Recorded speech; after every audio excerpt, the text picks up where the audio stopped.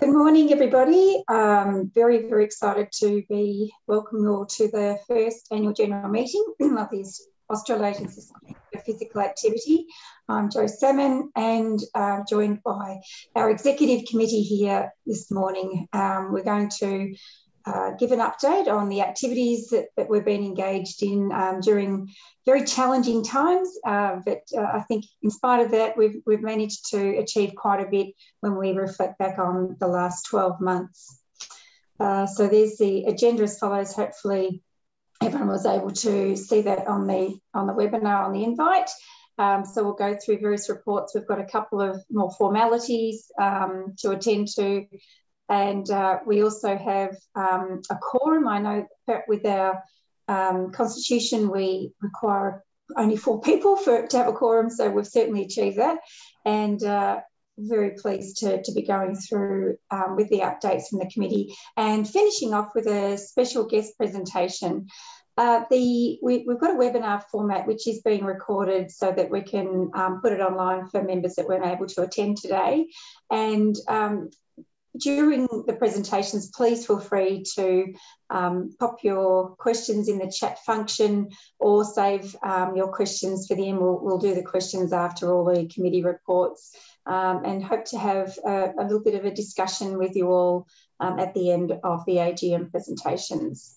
So first of all, I'd like to give an acknowledgement of country as we gather for this meeting, physically dispersed and virtually constructed. Let us take a moment to reflect the meaning of place, and doing so recognise the various traditional lands on which we do our business today. We acknowledge the elders past, present and emerging of all the land we work and live on and their ancestral spirits with gratitude and respect. So ASPA was registered as a not-for-profit organisation on October 22nd, 2019. Little did we know the challenges that we were going to face in the few months after that registration. And as I said, in spite of that, I think we've managed to do pretty well. And the vision of our society is to advance knowledge and integration of physical activity into health, education, urban planning, transport, sport and recreation, and really working in the 3 areas of research, policy and practice across all levels of government, non-government organisations, and in order to benefit the health and wellbeing of communities across Australia, New Zealand and Southeast Asia. And the idea really is to have this forum of researchers, practitioners and policymakers so that we can advocate locally where needed and internationally also where needed, network, build capacity and share our expertise, experiences and hear about the latest work that's happening in physical activity across our region. So we have established committee structures as you would see in the agenda.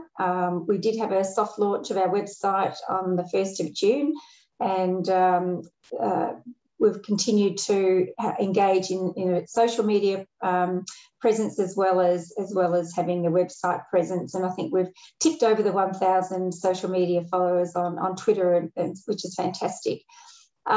We applied in the new year last year to host the ISPAH 2024 conference, but we were pipped, unfortunately, by another country.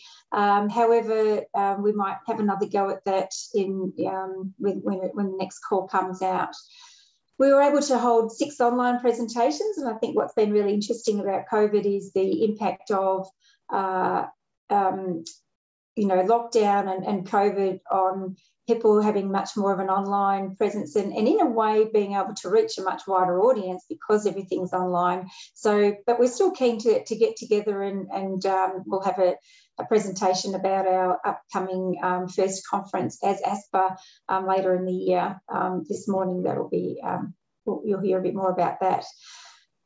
We've established 2 special interest groups. You'll also hear about that a bit more from Scott Duncan from the Special Interest Group Committee. We have engaged in advocacy and social media activities, as I've already mentioned, and we're also really keen to work collaboratively with like-minded organisations in the physical activity or related fields, because of course physical activity is quite intersectoral, as mentioned in our vision and mission. We're not just in the space of health, we're across a whole lot of different sectors. And David Dunstan will talk a little bit about the MOUs we've got, and really like some feedback on other organisations that we could connect with from our members. So this is our EC committee structure. We have, as I said, established various committees. The 4 directors who were responsible for establishing the society, including myself, is David Dunstan, Trevor Shelton and Nikki Riches. Leah Valenti's been wonderful in helping us from the very beginning in navigating a lot of the legalities. So big thanks to Leah for helping us get this up off the ground. And then we have 14 members at large. Verity Cleland is chair of the membership committee. Shariful Islam is chair of the Early Career Professionals Committee, and Yan Ping Duan of the Southeast Asia Committee. The Special Interest Group Committee is chaired by Scott Duncan with Cornel Vandermotti. Kylie Hesketh is looking after the Australian Healthy Kids report card, so the Healthy Kids report card, which is I know only for Australia, but it's a great opportunity for ASPA to take that one on. The Scientific Program Committee is co-chaired by Erica Hinkson and Dave Lubens, and also with Lisa McKay. And then there's an abstract review subcommittee also looked after by Cornel. The Communications Committee, which probably has one of the bigger jobs for the society, is Sam Kassar and Tash Shrantz, and thank them very much for all their hard work. It's been an enormous amount of work that they've done and continue to do to communicate to our members everything that's going on. And the Advocacy Committee is chaired by Peter McHugh with support from Lindsay Rees.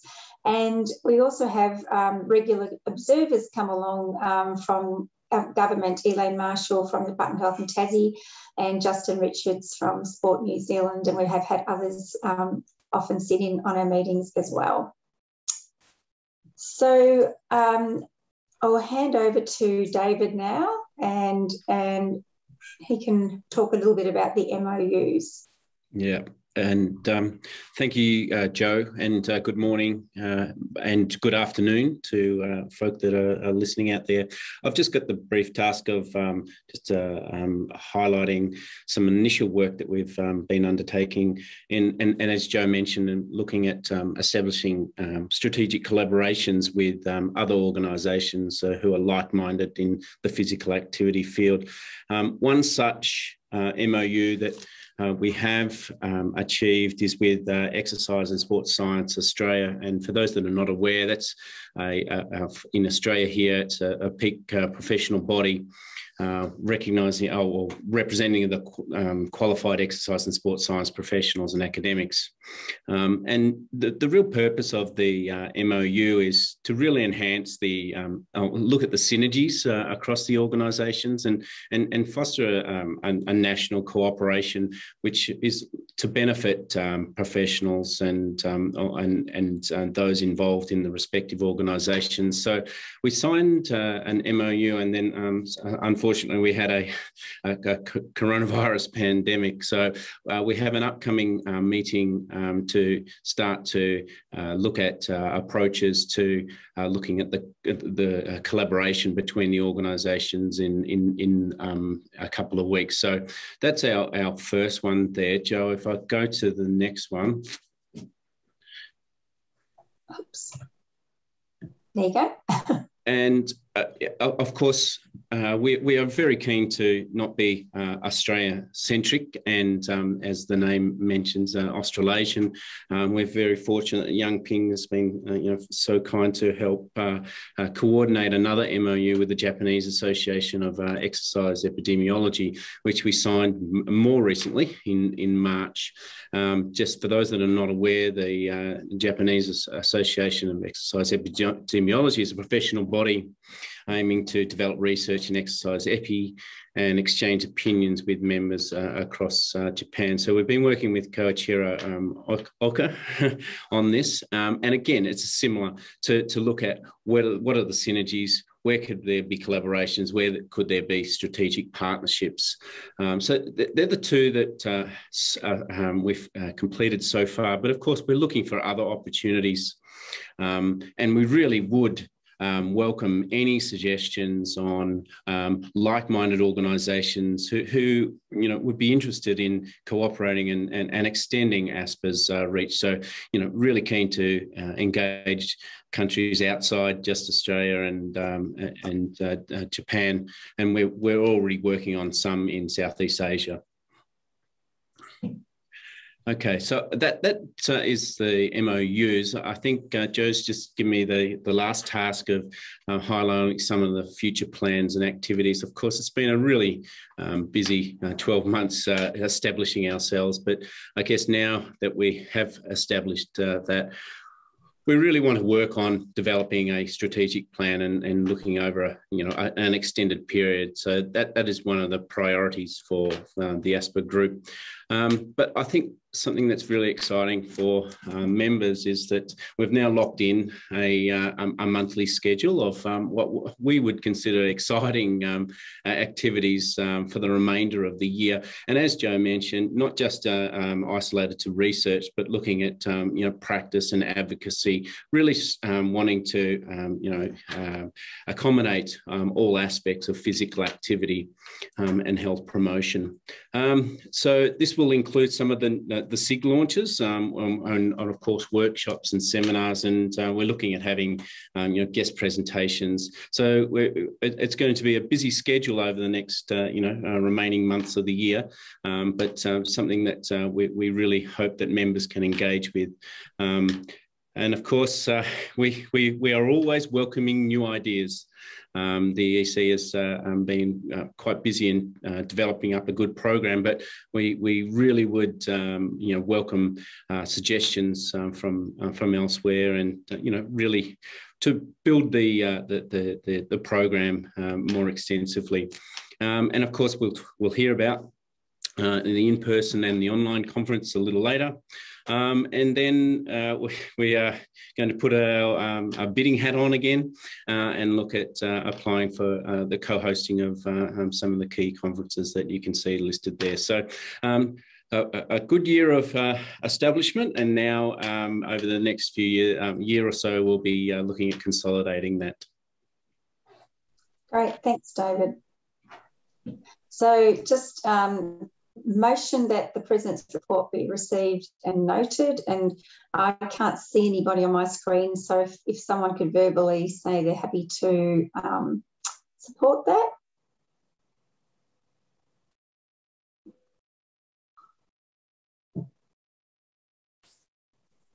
Yes, happy to support that. Thank you. And seconded.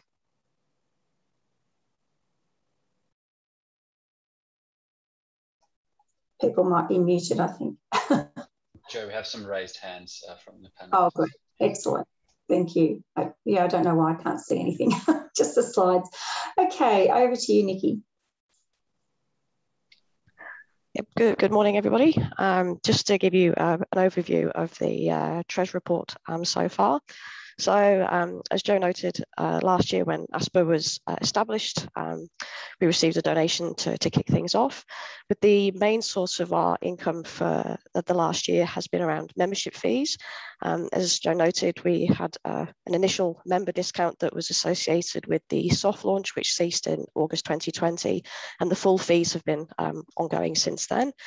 This gives us a very good platform for identifying the budgeting moving forwards for subsequent years. We are looking at conferences and events that would likely to provide additional income streams. As of yet, obviously, we haven't run those. So once we have, that will also help form some of the budgeting processes in relation to future events for members. Next slide, please, Joe.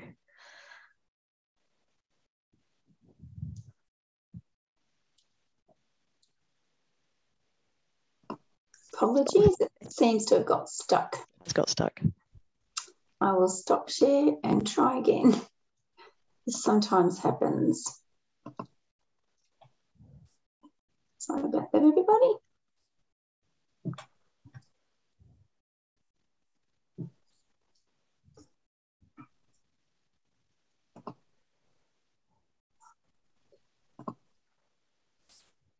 Apologies, everyone. So I just sorted that out. In terms of memberships, it was around about 22,000 Australian dollars that came in income, in addition to the 40 that we received to establish the society. Here we go.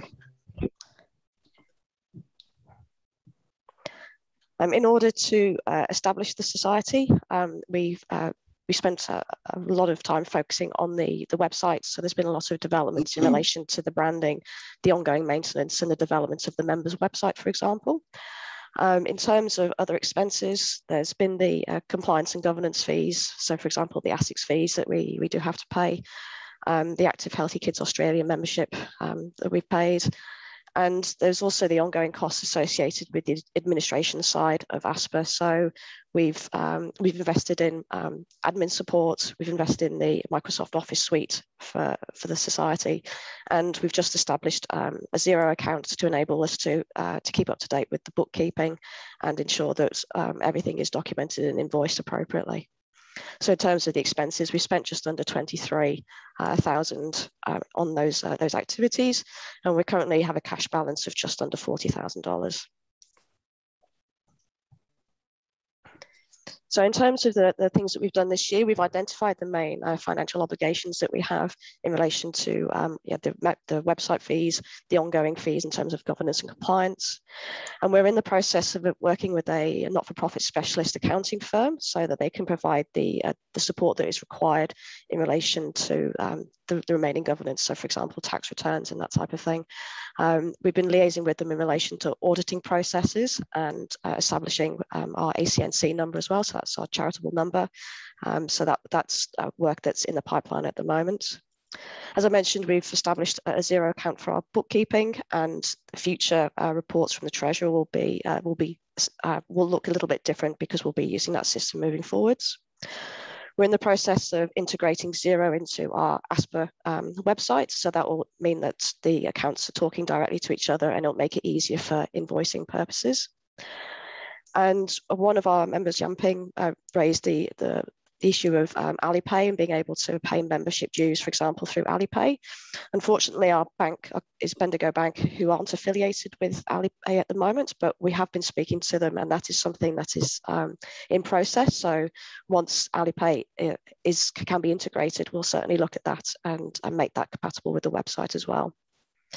And we are in the process of finalising the income and expenses, which takes into account all those points highlighted there. So the future member activities that will be discussed by some of the subcommittees moving forwards, and in relation to the full memberships as well. So.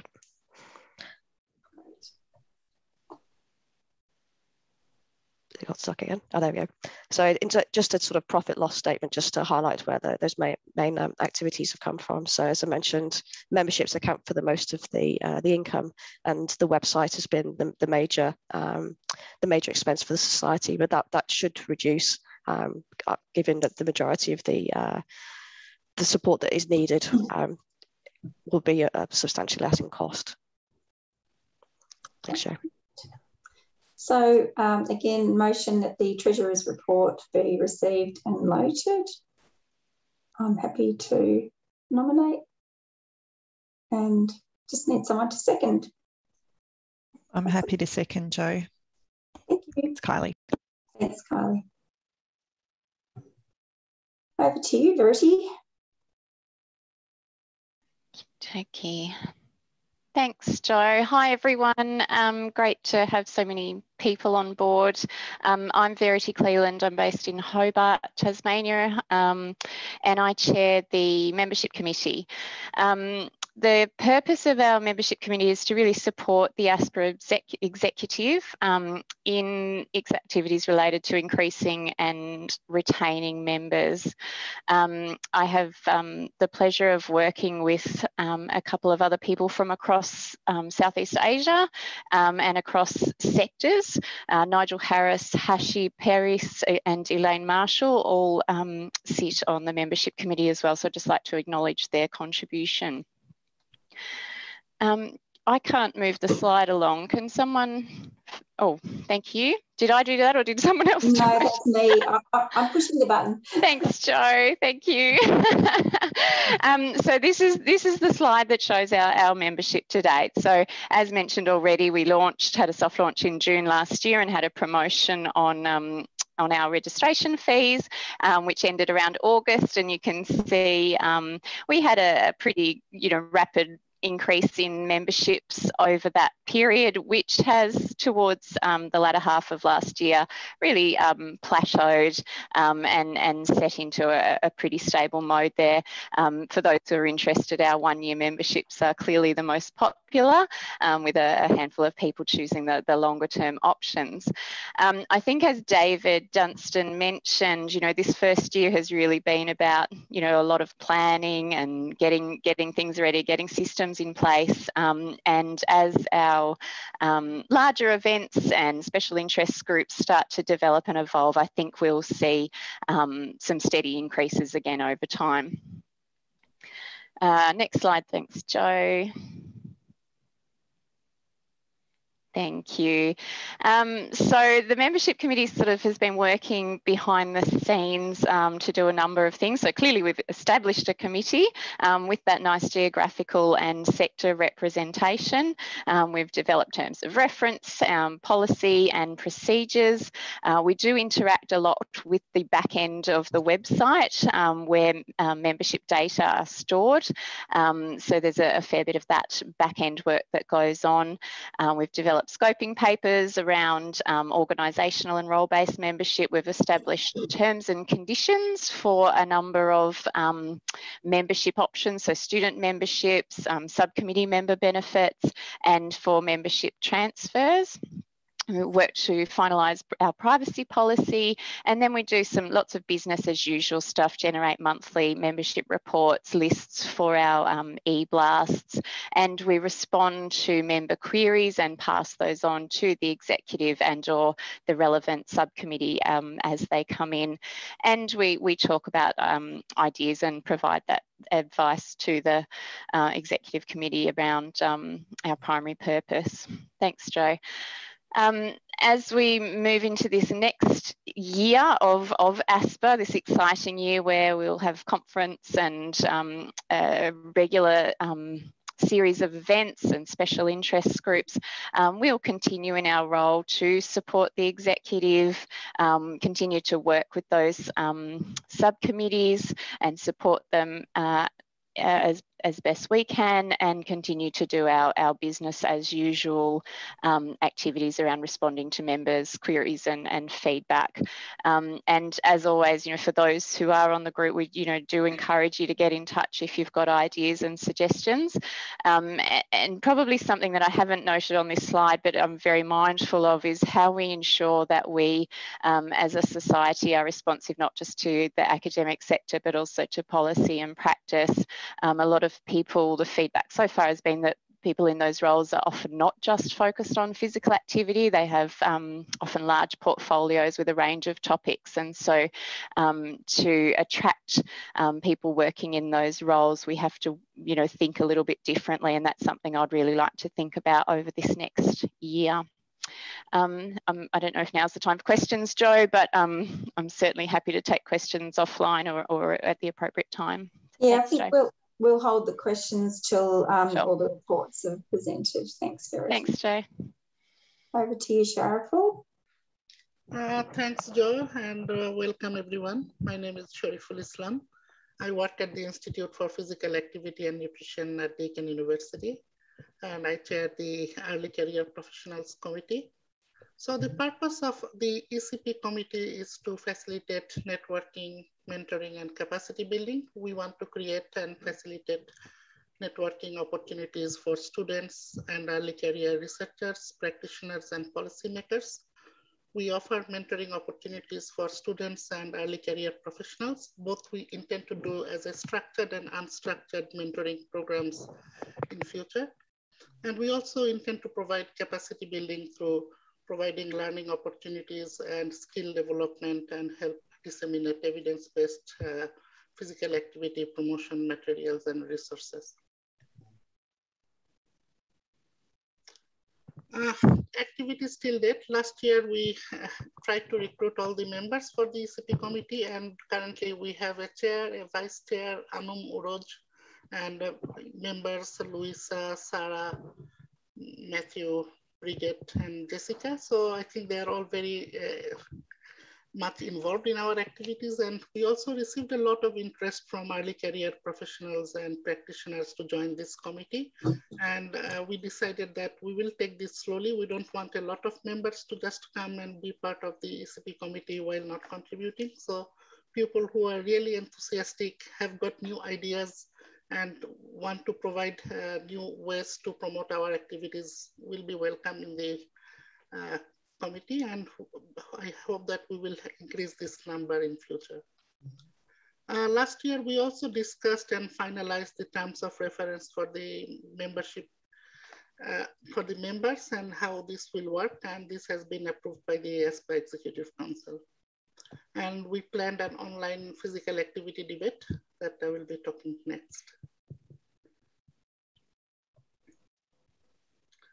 So, our next activity is an online debate that is scheduled on May 27th, and the topic is a 15% reduction in physical inactivity will be achieved in Australasia by 2030. And the topic refers to the global targets of the World Health Organization's Global Action Plan on Physical Activity 2018 to 2030.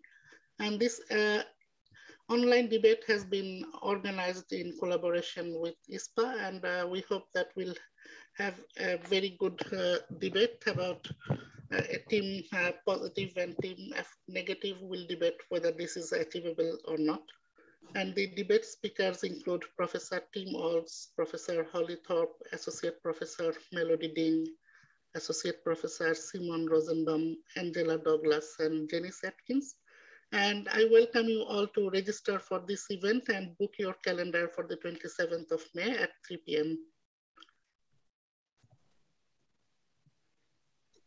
That's all, Joe, from my end. We have created, the members have created some promotional materials, and I hope you can all join this exciting debate. I think this has an animation, but it's a bit fuzzy. Yes. It has been created for mobile apps, I think. Great, thanks, Shariful. Yan Ping. Thank you, Joe. Good morning, everyone. I'm Yan Ping Duan, working at Hong Kong Baptist University. I chair the Southeast Asia Committee. And the purpose of SE Asia Committee is to promote the influence and engagement of ASPA in countries and regions of SE Asia. In addition, we aim to facilitate the diversity of research culture within ASPA and provide opportunities for researchers, practitioners, and policymakers from SE Asia to share their expertise and experiences at the ASPA. So, Joe, please, thank you. And during the past 1 year, the SE Asia Committee has implemented a number of activities. For example, at the very early stages of ASPA development, the SE Asia Committee was established in May 2020. And with 6 members, among them 3 from Hong Kong, 1 from China, 1 from Japan, and 1 from Sri Lanka. We also finalized the terms of reference document, which have been moved by the ASPA. And we had 2 committee meetings during the past 1 year. In addition to that, we also attend the COVID-19 series video event organized by the ASPA.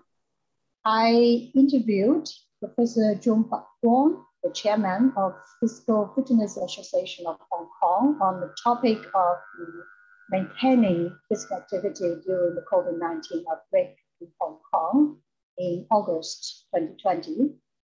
And another very exciting news is that, as David mentioned before, that we just signed the MOU between ASPA and the Japanese Association of Exercise Epidemiology just 2 weeks ago.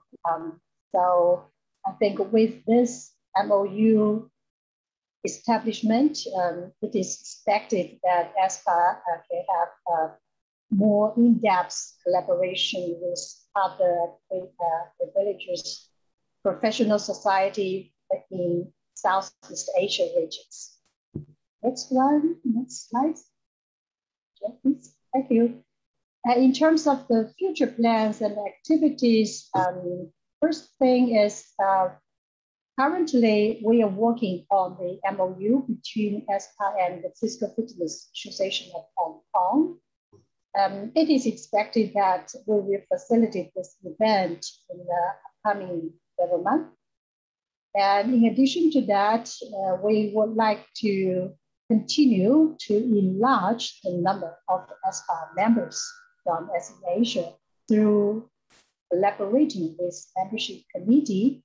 Right now, there is a relative small scale members from SE Asia. So we need to do a lot of work to increase the members from our SE Asia region. And secondly, for the next one is we would like to organize an ASPA promotion forum within Asia countries and regions in May, tentatively in May this year. We are planning to invite ASPA president and the relevant committee chairs to introduce the ASPA and have interactive communication with attendees from Asia. And hopefully through this promotion event, we can increase the influence of ASPA within the SE Asia region countries. And finally, it is exciting that there will be the ASPA annual conference in November this year. So as the SE Asia committee, we would like to do more promotion to attract more participants from SE Asia to attend this exciting annual conference. That is all for, from SE Asia. Thank you. Great, thanks. Thank you, Yang Ping. Okay. Sam. Hi, everyone. Thanks for joining us today. I am co-chair of the Communications Committee with Natasha Schranz. And I guess, as you'll see on the screen here, and hopefully we've seen through some of our work so far in the last 12 months, we've really focused on trying to get our name out there to make sure that within the region, ASPA is known through some sort of targeted messaging and communications across Twitter, LinkedIn. We've got a YouTube channel as well.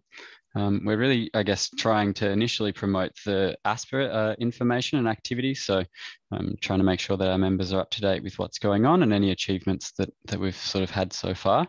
And moving forward, we really want to try and spread as much advocacy messages as possible throughout the region. So another key point and one of our main purposes is that we'd really like to be able to advertise and highlight some of the work that's going on from our membership.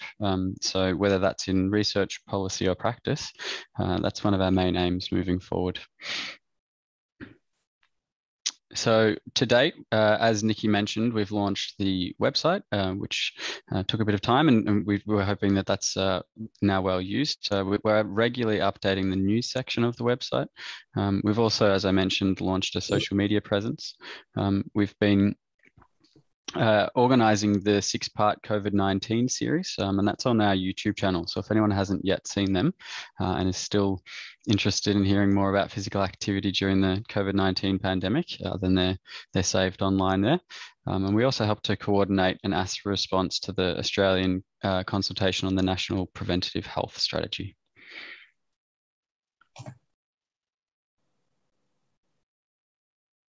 And moving forward, as I've said, we really do want to try and continue engaging with our members, making sure that we're promoting as much policy practice and research as possible, and continuing to raise the awareness of ASPA. We're nearly up to around 200 members on LinkedIn, so I think that might be a focus for us moving forward. And we're hoping that we will hear from members as they have news and as they have extra work. We see this as a real chance to sort of amplify any relevant activities for our members, and we want to work together with as many of you as possible. In terms of the actual committee ourselves, we're always looking for extra help.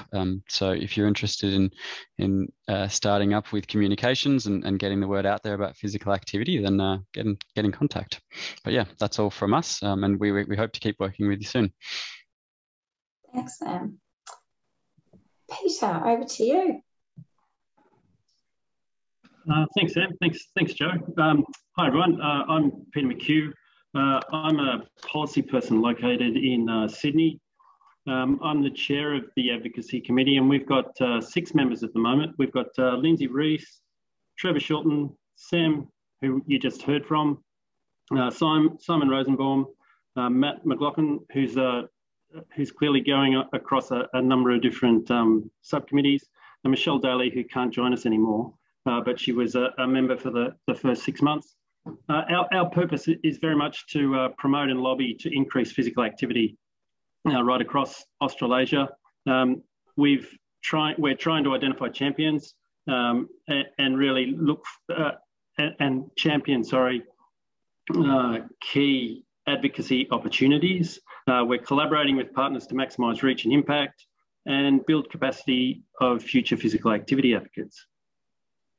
Joe, if you just move on. Yeah, we've had a few activities. Really, like the other subcommittees, the focus was on the establishment of the subcommittee for the first or the second half of last year, developing terms of reference, recruiting members. We're really keen to expand the membership. So at the moment, it's our membership is just, our subcommittee or our committee membership is just Australian. So we'd really like to expand that to other countries across the region.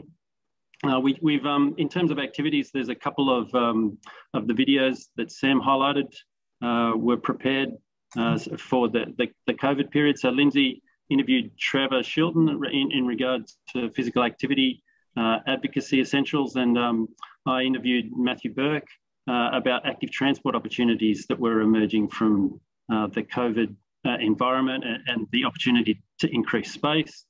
As Sam highlighted, ASPA prepared a response to the Australian Preventative Health Strategy consultation paper. So that was a nice example of how ASPA can prepare a response quickly to an issue that's raised. Our future plans are really to expand that, as I mentioned, the membership, so that we've got some international dialogue around physical activity advocates right across the region. Confirm our priority messaging and then really communicate that those messages regularly. So we've got those key messages being repeated by as many different advocates as we can. Collaborate and collaborate with our like-minded organisations and try to really capitalise on the MOUs with that we've heard that are established to try and reach, extend our reach, and build capacity for physical activity advocates. So we've got a couple of activities planned later in the year, including an August skills-based webinar, and then we're planning a workshop later in the year as well. So look out for those opportunities. And I would just repeat that we're really keen to see membership beyond Australia. So we'd welcome any expressions of interest across the region. Thanks very much, Peter. I think, is it Dave or Erica who's talking?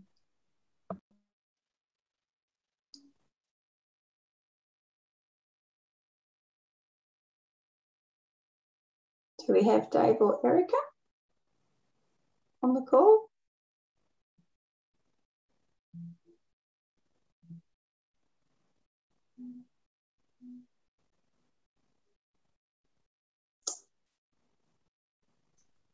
Joe, I can't see Dave or Erica on the call. I'm happy to wing it if you'd like me to, or Cornel, if you wanted to jump in.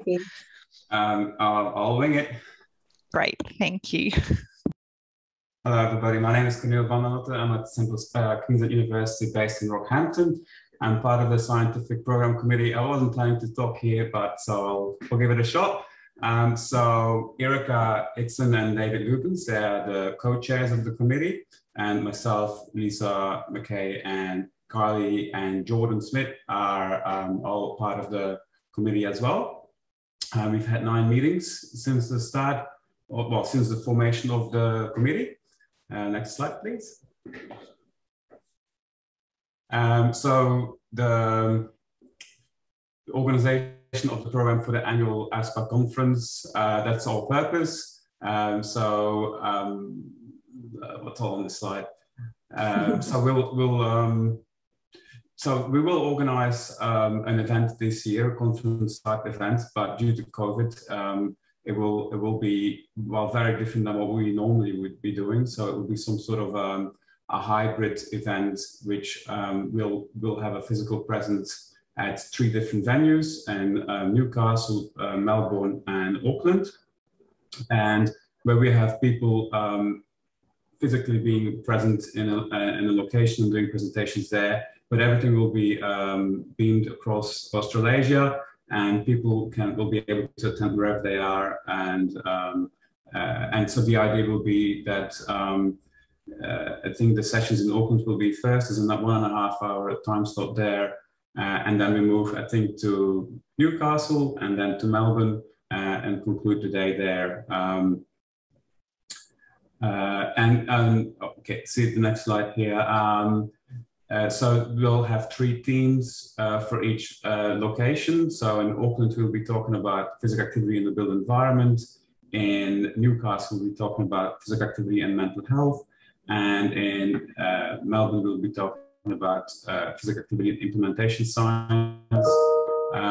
We will have 1 keynote speaker at each location that will go for half an hour, and then a combination of mid and early career researchers, as well as policy and practice experts that will talk for 15 minutes. We will aim to have a good mix of all of that at every venue, which will be a bit challenging, but we're working on that.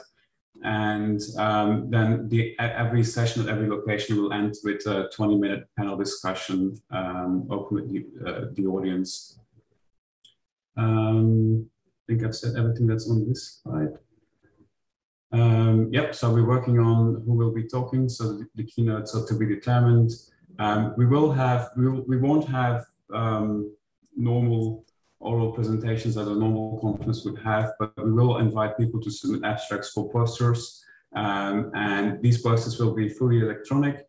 There will be, between each of the 3 venues, there will be a break of 40 minutes, I think. And we will put the posters online between the breaks as well as at the venues. They'll be on the big screen there during the break. And they will also be on the Zoom in between. So, and we will be inviting people to submit abstracts for these posters.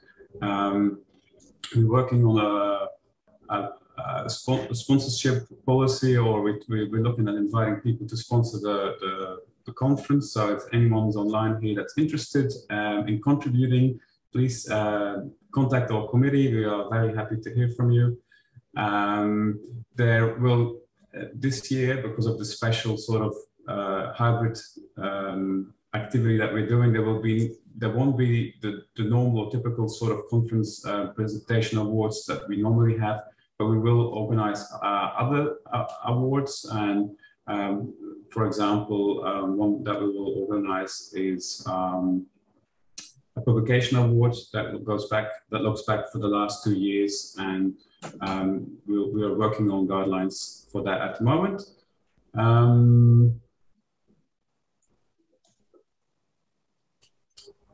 And yeah, we're still working on the costs as well. I don't know if there's more slides. Great, that's it. Thanks, Cornel. Thanks for stepping in. Appreciate that. Scott, over to you. Thanks, Joe. Kia ora tātou. My name is Scott Duncan. I'm at Auckland University of Technology over here in New Zealand, and I co-chair the Special Interest Group Committee with Cornel and Mandela Nota. Don't worry, Cornel, I'll cover this one for you.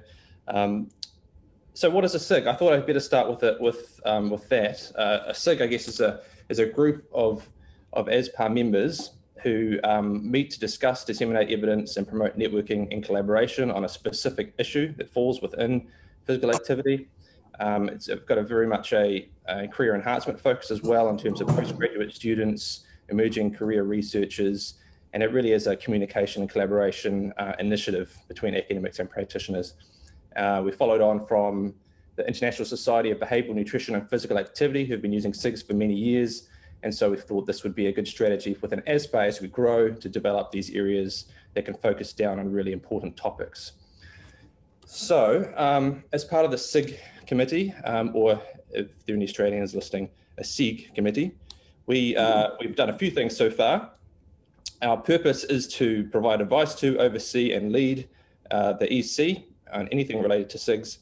And at this point, it's really been establishing our methods for how we want to process SIG applications and SIG terms of reference. So it really has been a setup phase at this point in time.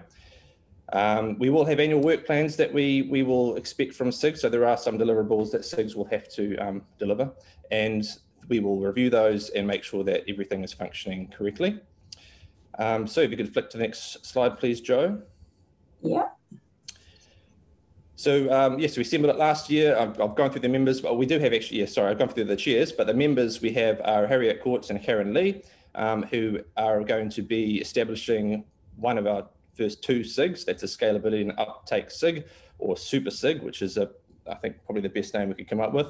And then Lisa Barnett and Pierre Comas, who are doing the physical literacy SIG. So there's two SIGs that we've already been working with and using them, I won't say guinea pigs, I'll say exemplars, as how we can best process SIGs to get them established and get the membership up high, and make sure that we've got a process in place to carry them forward in the difficult first 12 months, which is often the hardest 12 months.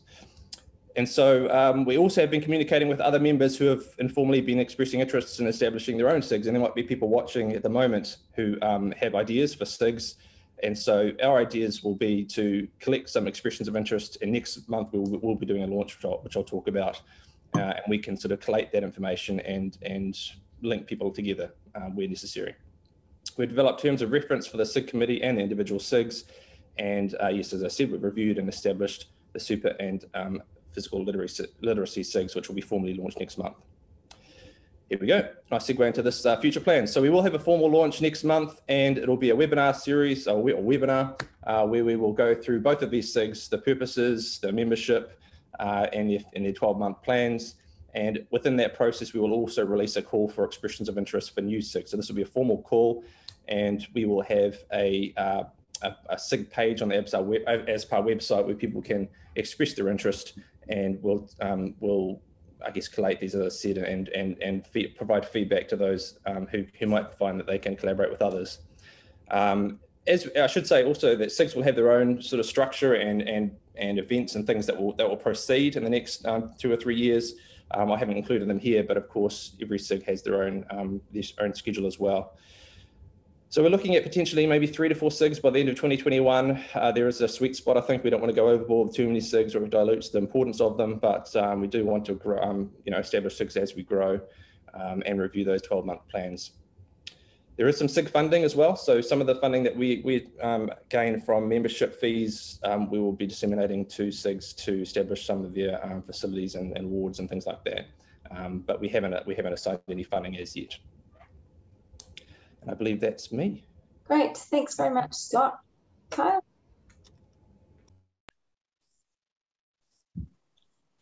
Thanks, Jo. So I lead the Active Healthy Kids Australia Committee with David Lubens, Professor David Lubens. For those who aren't aware of what Active Healthy Kids Australia is, the purpose has been to represent Australia on the Global Alliance and produce the Australian Physical Activity Report Card.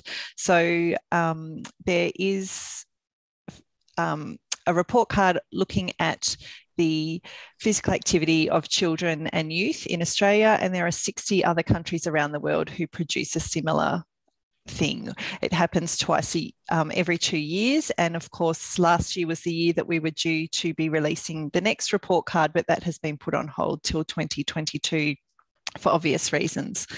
So they're within the 60 countries underlying the Global Alliance, they'll be reporting on pulling together data, national and state representative data, to report on children's physical activity under a number of indicators, which include overall physical activity, organised sport and physical activity, active play, active transport, sedentary behaviour, physical fitness, family and peers, school, community and environment, and government. And in addition to that, Australia is looking at also providing a grade on physical literacy.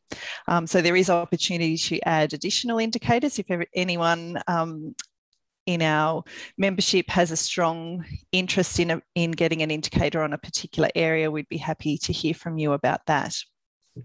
The real purpose of the physical activity report cards are as an advocacy and awareness raising tool. So they're used often with government and raising public awareness around the fact that our children are not as physically active as we would like them to be. And the Global Alliance has the benefit of pulling together data so that you can compare across countries where countries are doing well and where they're doing not so well in terms of promoting physical activity for children. So our activities last year were really around developing an MOU between ASPA and the Global Alliance to be part of this Global Alliance for the 4th Global Matrix report card. We've established our working group who will work on pulling the data together and determining grades, and set our timelines for the 2022 release. We're currently identifying eligible data to be included in the grading and establishing data agreements with the custodians of the data. So again, if anyone is aware of state or nationally representative data, either for Australia or for our other member countries, so New Zealand and Southeast Asia, please get in touch. We're always happy to hear about new data we might not be aware of. Our future plans and activities are really around preparing the 2022 report card, which will be launched around the middle of next year, the date to be determined. And we're also working on collaborating with other member countries so that we can produce our own matrix of grades for our region, Asia and Oceania, in addition to the global matrix that will be produced. Great. Thanks, Jo. Thanks, Kylie. Okay, I might stop screen sharing for a bit because I'm sure that I think there's some questions in the chat, and also perhaps people might have some questions of the committee before we have the final presentation from Jasper. So let me have a look here. Sam, I don't know, are we able to have people? Rachel. Oh, hey, Jo, thanks very much for that. I was just wondering how much, if any, sleep and sedentary time are part of ASPA. Thanks. Thanks, Rachel. Great question. I think they very well could be if we look at our guidelines well, certainly in Australia, and possibly New Zealand. You could tell me that, you know, it's this 24-hour movement approach. So I think that we would certainly welcome, you know, obviously in our conference, we'd welcome sessions on that. We would have, you know, also presentations or symposia or forums on that during the year. So yeah, absolutely. I think that as part of that 24-hour movement aspects will be really important. So I don't know if anyone else has a response to that as well from the committee.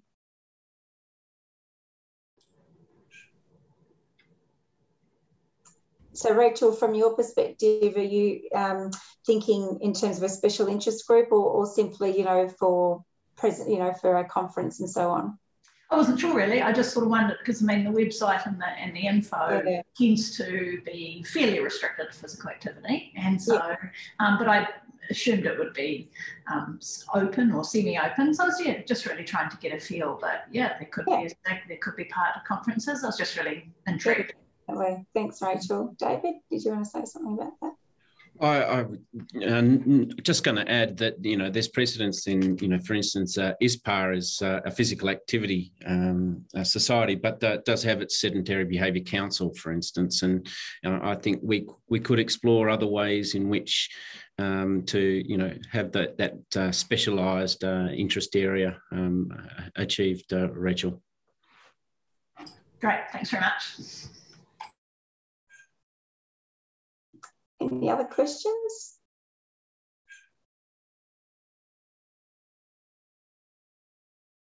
From anybody?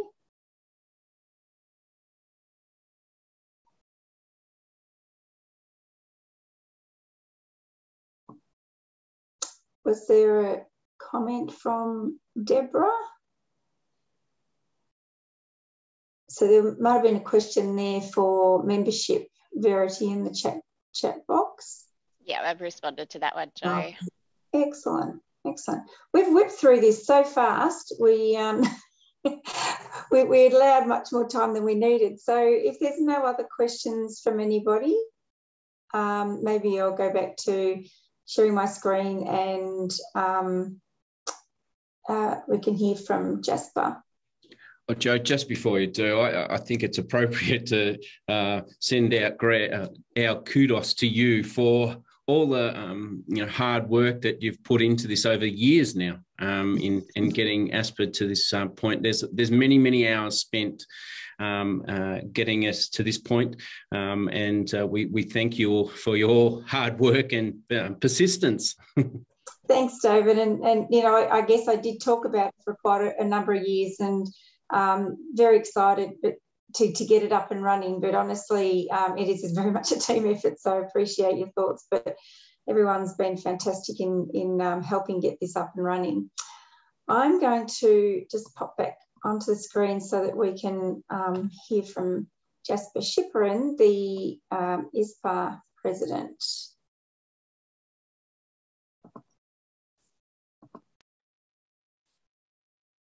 Can everyone see that okay?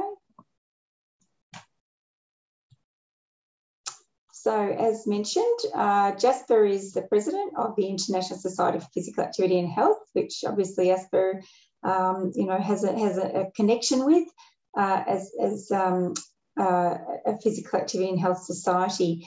Jasper is also Professor of the Active Living Environments within the Research Unit for Active Living in the University of Southern Denmark, and his research focuses on active living environments. He's a guru when it comes to using GPS in looking at location of participants and tying that in, linking it in with accelerometry and GIS data to look at how people engage with their active living and space and location. Place and location, sorry. And Jasper was very kindly considering doing this presentation live, but I think it was something, a terrible time of the morning for him in Denmark. So he agreed to record his presentation. So I'm going to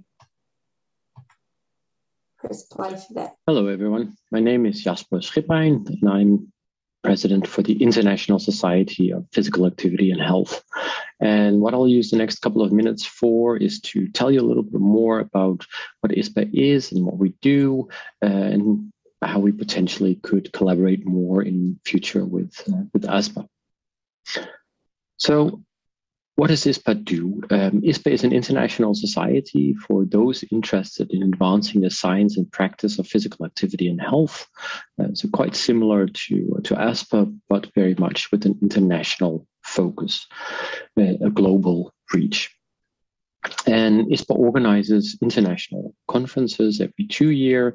We create and deliver training programs, we host webinars, and we disseminate research results. We also create advocacy materials, such as ISPAH's 8 investments that work for physical activity, which I will tell you a little bit more about in a minute or two. But before we get to that, I would like to mention that we just decided that the next ISPAH Congress was originally planned for October 2020. It was already postponed a year. Unfortunately, also in 2021, it will not be possible to have a in-person meeting, at least for international participants. So it will be a fully virtual Congress with local in-person activities. More information on exactly the how and the what will follow within the next 10 to 14 days. Hopefully by October 2022, we will be back to a little bit more normal world where it will be possible to travel internationally, and hopefully we'll be able to meet many of you at our 9th Congress in Abu Dhabi, United Arab Emirates next year. Slightly different topic. As you probably know, the WHO updated their guidelines on physical activity and sedentary behavior in November 2020. And behind those guidelines, there is a wealth of evidence that is a great resource, but translating all this evidence and the guidelines into practice and to actual change in increasing physical activity is not quite as straightforward as one might hope. And in recognition of that, we are together with WHO, we are hosting a webinar series where we present some of the science behind the guidelines. But more importantly, we try to discuss and debate how this evidence and the guidelines can be translated into practice. And if you're interested, these are the dates and the topics for the next 3 webinars in the series. As I mentioned, one of the things that we have relatively recently done is create a series of advocacy materials related to 8 investments that work for physical activity. As I mentioned, WHO, the new guidelines, great resource, but they're not exactly developed as an advocacy tool where you relatively easily can say, okay, well, if you talk to a city policymaker, you can tell him or her what to do, what to invest in, which is why we created these 8 investments as a series of materials that you can use to help advocate more physical activity and help integrate physical activity into national and subnational policies. And if you want to know more, have a look at the ISPAH website. As said, many different materials are available in various languages there. And I think that there is a plan for a more elaborate workshop on the 8 investments at a later point. So what are we planning to do for the remainder of 21 and also next year, 2022? As I talked about earlier, obviously organizing conferences is one of our main events. And just like everyone else who's organizing events nowadays, we're wondering how the world will look like in a post-COVID world. We've all learned a lot of the benefits and the drawbacks from virtual meetings, but what does that mean for physical meetings in the future? How will they look? What type of activities will we keep doing virtual? Will all conferences in the future be hybrid conferences with both online activities and in-person activities? We don't know, but obviously it's something we have to figure out and think about as we plan next series of events.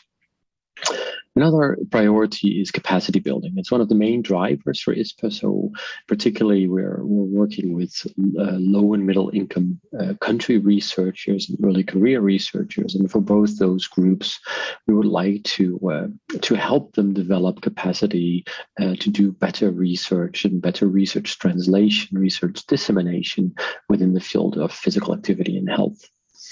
And then thirdly, and one of the reasons why I'm talking to you today is that we focus very much on networking and collaboration. We're far from the only organization working to promote physical activity. ASPA is a very good example of another organization doing something very similar in a slightly different context. But we would like to work with many types of organizations, including national or regional organizations, but also international organizations such as WHO, UN Habitat. Potentially, you could also think of collaboration with organizations in slightly different fields, such as education, workplaces, or city planning. More specifically, and I hope you have some time at your meeting to discuss this, is we would like to think more about how ISPAH could collaborate with ASPA. So the early career research debate organized by Bridget and Tepi later in May is a good example, but there could be many other possibilities, I think. So are there services that ISPAH could provide to help ASPA reach its objectives? But also in turn, how could ASPA help ISPAH? All comments and ideas are very welcome. And finally, if you haven't done so already, have a look at our website, consider becoming a member. As any organization, we are very much driven by our members. So all members are very welcome. And if you're quick, there is a 20% discount for the rest of March. Thank you very much. Great. So I'm going to again stop sharing my screen and maybe invite all the EC or people to put their cameras on so that we can see each other. So I think there's some lovely opportunities working with ISPAH and the other organisations that we've identified moving forward, and really keen to work broadly across different sectors, as we said throughout this AGM. Are there any final questions or comments for any of our committee or in relation to Jasper's presentation that we can potentially pass on to Jasper for you if you have anything?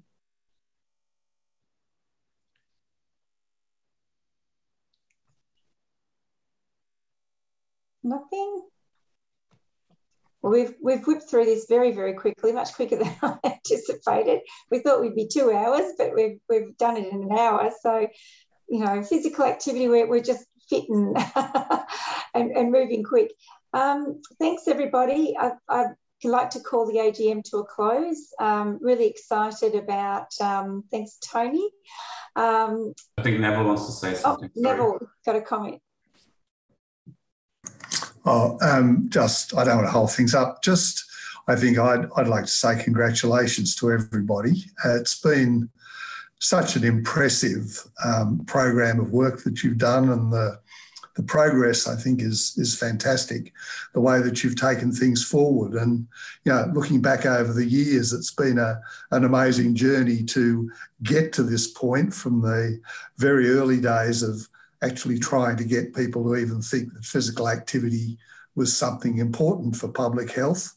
And look, I think that Australia has been terrific in terms of the kind of leadership that we've had. We've had a lot of people, especially Comrade Trevor, who has just been a stalwart through the Heart Foundation. The progress has been fantastic. We've got such a good base in Australia. We've got the Heart Foundation there so strongly on the page. Of course, our capacities in Australia nationally through the constant turnover and change at Commonwealth level is always frustrating. So it's just so important when we don't have the equivalent of a physical activity branch like the CDC has in the USA, or things that exist in other countries. Something like ASPAH is just really crucial to have a kind of ongoing institutionalised intelligence and activities going on. So I think whatever we can do to keep moving things forward is going to be great, and the results, I think, will be excellent. So big thanks from me and great admiration. Thanks, Neville, and I think you raised some really important points there, and you know, you're probably one of the grandfathers of physical activity in Australia, certainly, if not globally. And well, probably your grandfather, Joe, but you know, not everybody's. And so, you know, I think that looking back, you know, and the exciting part about working in the region is that each country in our region is at different stages. New Zealand is certainly leading the way in terms of, you know, their physical activity, national physical activity plans and things like that. I think we can learn a lot from New Zealand, and it's a great way to leverage our, you know, the Australian politicians to sort of, you know, say, well, gosh, you know, New Zealand's so far ahead of us in how they think about not just physical activity, but wellness and wellbeing. We've got a lot to aspire to. So thanks to our New Zealand colleagues for leading the way. And, you know, other parts of Southeast Asia, I'm sure, are also, you know, varying in the level of physical activity recognition and from a public health perspective, and also intersectorally. So I think there's a lot of work to be done for us in Australia. Really love to have us get a national physical activity plan. I know that's probably going to be Trevor's dying wish. And, you know, I think there's certainly a lot of work to do, even though it is getting there and it isn't certainly being more increasingly recognised. I agree, Neville, but I think we've still got a bit of a way to go. Thank you. And that's put forward a suggestion for a special interest group in school-based physical activity. So there's one suggestion already. Thanks for that, Natalie. And just a reminder that next month we will have a launch where we'll have a web page which will allow you to enter data. So it's not there yet, but just keep an eye on this space. Great. All right, well, thanks very much, everybody. Again, we'll close the meeting and look forward to working with you for the remainder of this year and into the future. Thanks, Jo. Thank you, everyone.